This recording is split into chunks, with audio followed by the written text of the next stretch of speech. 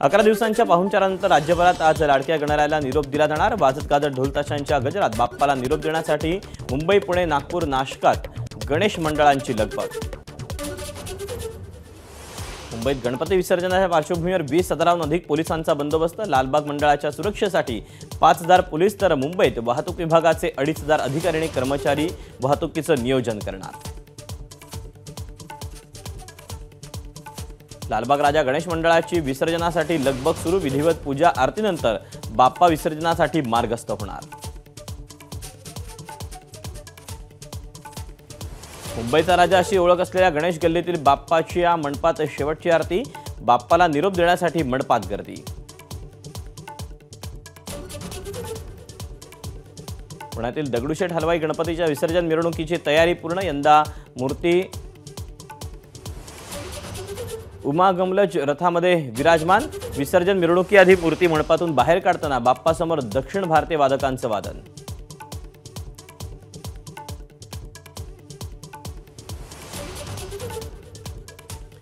गणपती विसर्जनासाठी पुणे महानगरपालिका सज्ज। विसर्जनासाठी सिमेंटचे विसर्जन घाट आणि लोखंडांच्या हौदांची निर्मिती।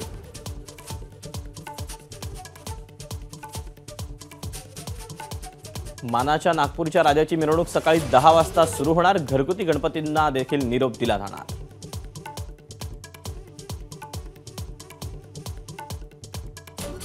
नंदुरबारमध्ये विसर्जन मिरवणुकांसाठी पोलीस दल सज्ज। जिल्हा पोलीस दल, राज्य राखीव पोलीस दल आणि गृहरक्षक दल असे एकूण 1600 जवान राहणार तैनात।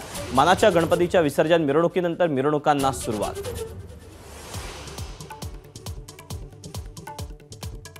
विसर्जन मिरवणुकीवेळी ठाण्यात 9,000 पोलिसांचा बंदोबस्त। महिलांची छेडछाड होऊ नये म्हणून साध्या वेशातील पोलीस तैनात। अनेक ठिकाणी वाहतुकीत बदल।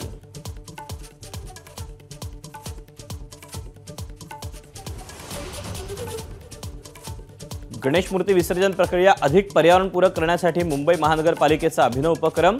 बीएमसी परिमंडळ निहाय सर्वोत्तम नैसर्गिक आणि कृत्रिम गणेश विसर्जन स्थळ स्पर्धा राबवणार। बाप्पाच्या विसर्जनासाठी नाशिक महापालिका सज्ज। विसर्जनासाठी 40 नैसर्गिक तर जलप्रदूषण टाळण्यासाठी 41 कृत्रिम तलावांचं नियोजन।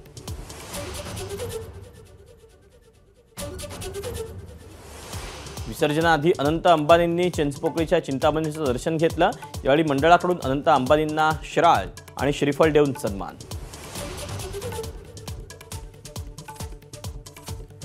अनंत चतुर्दशी निमित्त मध्य रेल्वेच्या 22 विशेष लोकल चालवण्यात येणार।